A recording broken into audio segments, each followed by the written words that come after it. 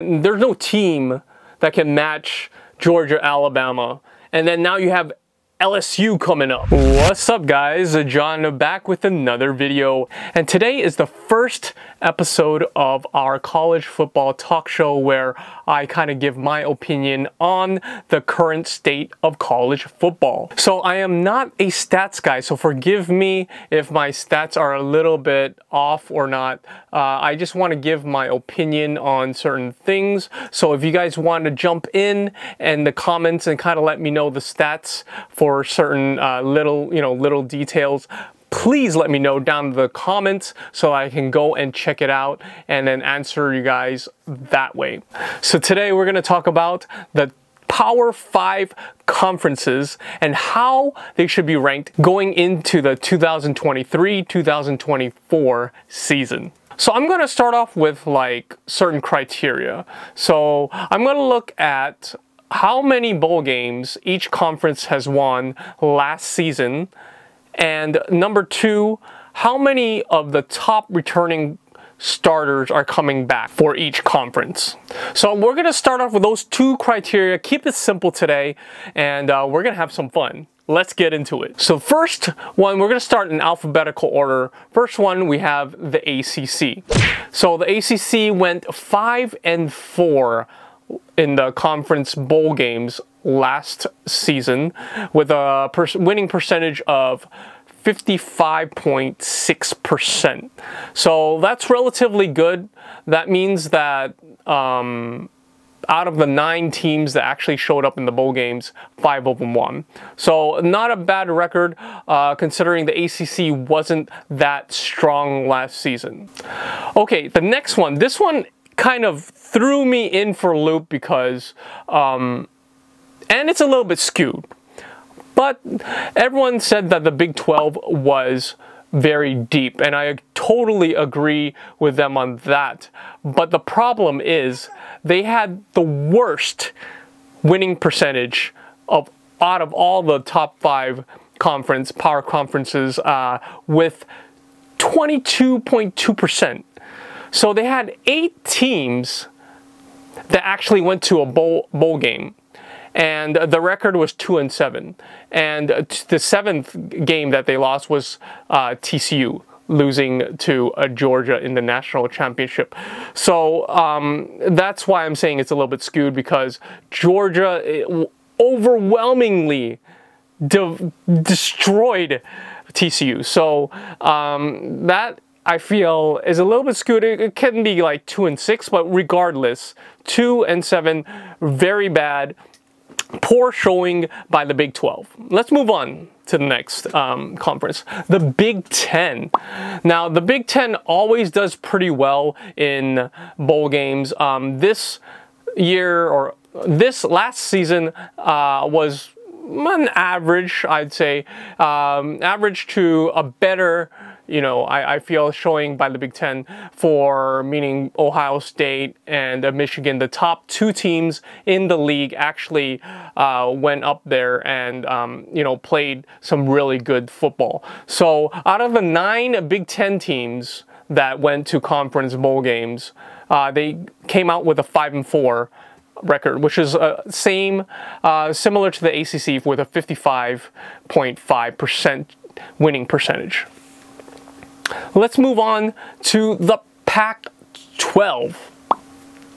All right, now the Pac-12, I feel, is a little bit, iffy, if you guys get what I mean. I was expecting USC to actually dominate against Tulane, but they were whooped by Tulane. Like, it was such a good game that, and if you guys haven't seen it, make sure you guys watch my reaction to that. But Pac-12 is a little bit deceiving. They do have a lot of top-heavy teams, but considering USC, UCLA moving to the Big Ten in 2024, I see it becoming a relatively mediocre league, and it's kind of starting to be like that. But I expect the Pac-12 to do decent in the next season. So out of the 7 teams that showed up in the bowl games, they came came out with a 3-4 record, which is a winning percentage of 42.9%. So that was pretty bad showing by the Pac-12. So let's move on to the next one, the SEC, the mighty SEC.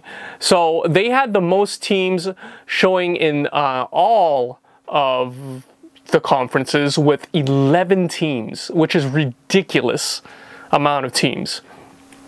And I would say they had the best winning percentage as well in terms of the Power 5, with a 58.3% winning percentage. They went 7-5 with out of those 11 teams, and then obviously Georgia winning the national title. So that is an overview of all the Power 5 conferences. And so let's get into like the nitty-gritty. So the weakest Power 5 conference, I would have to say, is the Pac-12. And the reason is because their top teams, Utah and USC, both lost to Penn State, number 11 Penn State, and Tulane. And I get that Caleb Williams is coming back, but with Caleb Williams, even though they had him, they still lost to Tulane by a point, which isn't too bad. Tulane actually played their hearts out in that game, and Caleb Williams dominating throughout the season, and I expect him to do even better next season. So I feel like although there are some standouts, like Washington actually did really well. They beat Texas in the Alamo Bowl, 27-20. So they had some really great teams. Oregon kind of pulled away against North Carolina with a 1-point win in the Holiday Bowl. But Oregon's always Oregon. So the point is, the top teams, UCLA, Utah, Oregon, Washington, all did pretty good. Like half the teams did well, half the teams didn't do so well. So that's why I have them at number 5. All right, coming in at number 4, we have the ACC. Now, besides, a lot of people talk about Clemson being the best team in the ACC. Well, they got destroyed by Tennessee, 31-14 in the Orange Bowl. And that is the top team in the ACC last season. I see Florida State moving up in the rankings, as well as North Carolina. North Carolina, for some reason, always disappointing in the postseason. But during the season, they have their ups and downs. Drake made phenomenal freshman play last season. I expect him to return and also, put up amazing numbers and possibly give Caleb Williams a run for his money for the Heisman Trophy. Now, Pittsburgh also did a really good job, as well as NC State. So those are the top teams to kind of look out for. Wake Forest and Louisville did also a great job in winning the Gasparilla Bowl and the Fenway Bowl against Missouri and Cincinnati. So they both did pretty well. Surprisingly, Duke blew out UCF.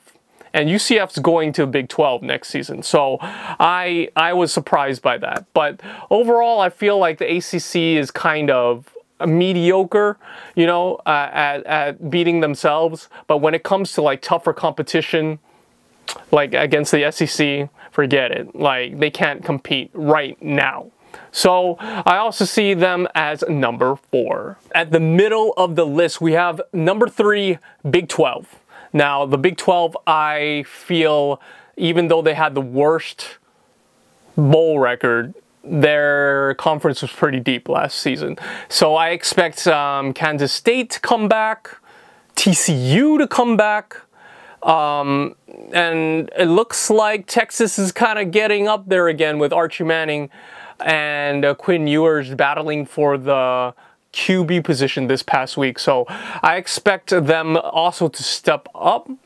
Oklahoma, I don't know. You guys debate whether Oklahoma is going to have a good season or not. Everyone thought they were going to have a great season coming in last year, but they ended up having a very bad season. So I feel like the teams to watch in the Big 12 next season are TCU, Kansas State, and I would say Texas.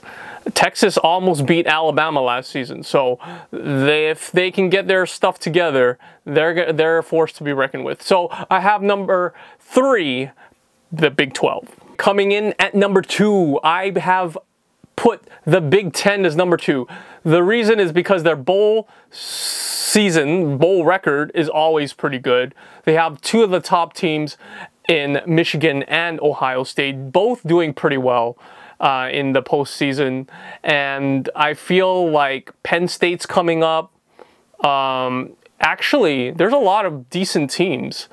Wisconsin's probably going to have a great season next season, and I feel like Illinois also is picking up on their defense. So they you know, there's a lot of teams that can kind of flip. It's like a side of corn. Like I feel like my team Iowa is going to have a better season next season because of better quarterback play.